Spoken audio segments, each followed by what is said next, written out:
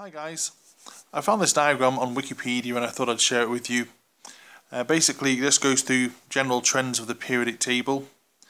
Now the bottom left hand side we've got elements with metallic character. The top right hand side we've got elements with non-metallic character, or basically non-metals.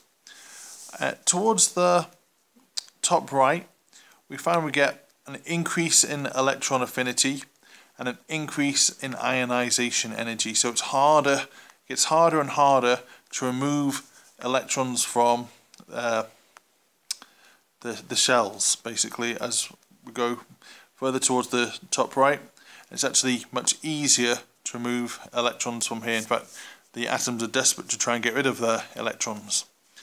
As we go further down and towards the left, we find the atomic radius gets progressively bigger and bigger and bigger as we work down towards here.